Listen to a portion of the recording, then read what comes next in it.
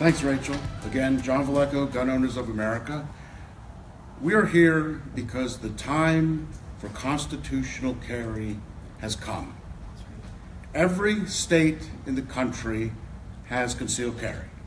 Some states it's harder to get a permit, some states it's easier, but every state has it, even Washington, D.C. The crime rate for concealed carry permit holders is so close to zero that it is statistically insignificant. So the question is, why do these law-abiding citizens have to line up at the sheriff's office to get a permit? Because the criminals sure don't do that. Like the First Amendment, the Second Amendment protects an individual right. And if that's not made clear enough in the Bill of Rights, the Supreme Court has reaffirmed that fact. But I don't need a permit to stand up here at a press conference because of the First Amendment.